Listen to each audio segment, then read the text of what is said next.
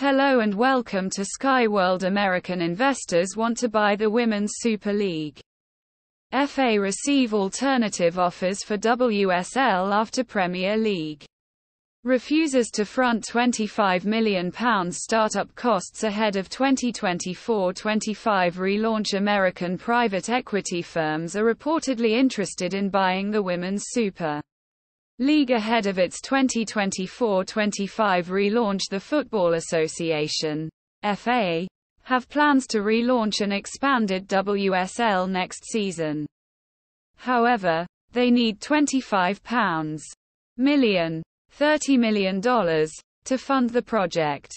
The FA's review into the future of women's football had recommended that the Premier League take control of the growth of the competition.